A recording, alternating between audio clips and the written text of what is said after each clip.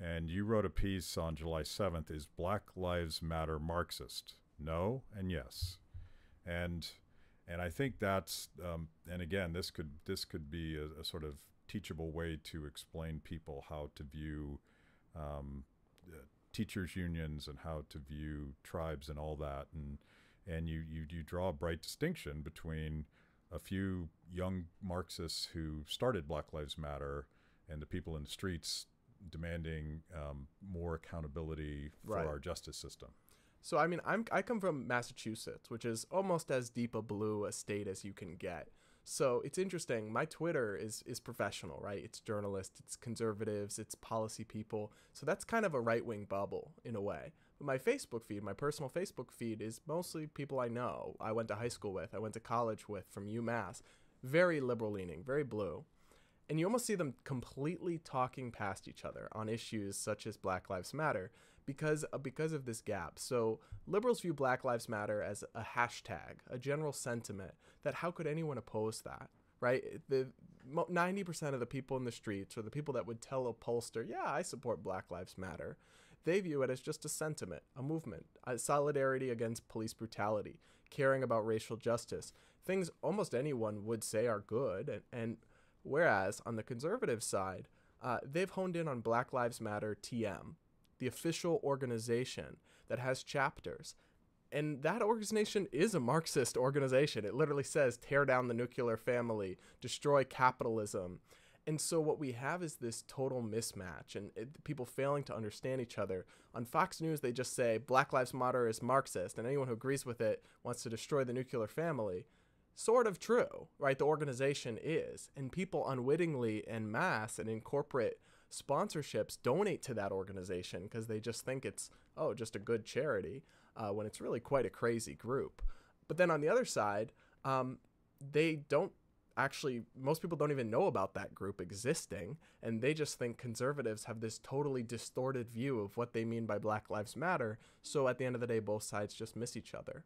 Yeah, like the Libertarian Party is actually having this argument right now, and you have both factions sort of represented, and it's fascinating to me. And my view is, like, I think about the absurdity of arguing against the phrase Black Lives Matter, right? Because you're saying Black lives don't matter. Is that really the argument? And it's a little bit of a rhetorical trap. It is. It's crafty. That the Marxists will always put us in.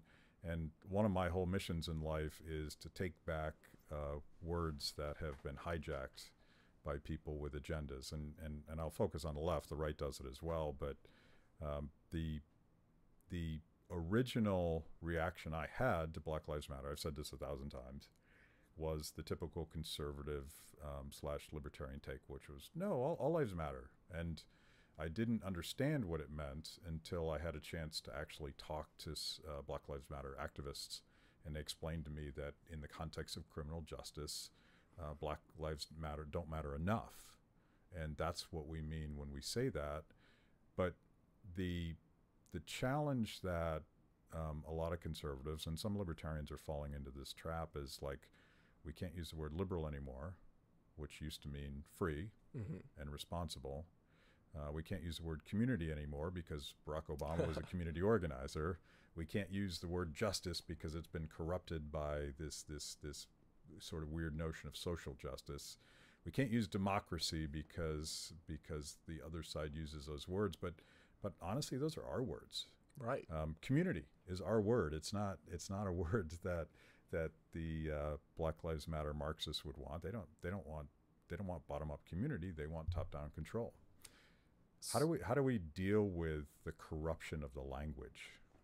Well, it takes people with the courage to just say it. So one thing that's really, I've found my eyes just rolling in the back of my head during the last couple months is when you have legislators on camera, Republican legislators and Democrats too, where they're asked, do Black Lives Matter? Will you say Black Lives Matter? And they say, it's very dramatic and it goes viral on Twitter, they say all lives matter, right? And it's become like a Rorschach test for, are you team red or team blue? Yeah. Where's the politician that's just willing to say to the reporter, of course Black Lives Matter. I support that sentiment. I oppose police brutality, but I also reject the official Black Lives Matter organization, and I reject the Marxist hijacking of that movement that they have indeed attempted.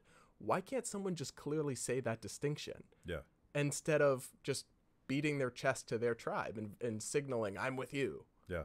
And when I do it, I always try to define my terms after I say something, because, you know, there's a debate within constitutional conservative. You know, constitutional conservatives always say we're not a democracy, we're a republic. Right. And yet the notion of democracy is very much an important, like, universal value held certainly by Americans and maybe most people globally.